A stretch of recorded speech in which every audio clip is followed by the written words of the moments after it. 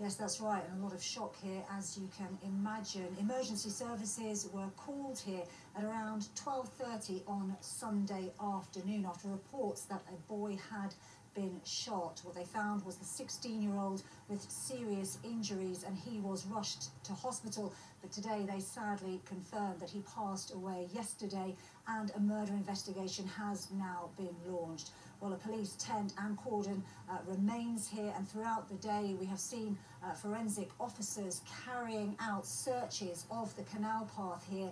A 17-year-old boy was arrested yesterday. He remains in police custody being questioned. Police say they have increased patrols in this area. They say that they understand that a shooting here would increase concern within the community, but they are asking people to remain calm so they can carry out their investigation and convict whoever did this. Well, the 16-year-old boy hasn't been named, but police say they are doing everything they can tonight to support his family. Leila Hayes in Birmingham. Thank you.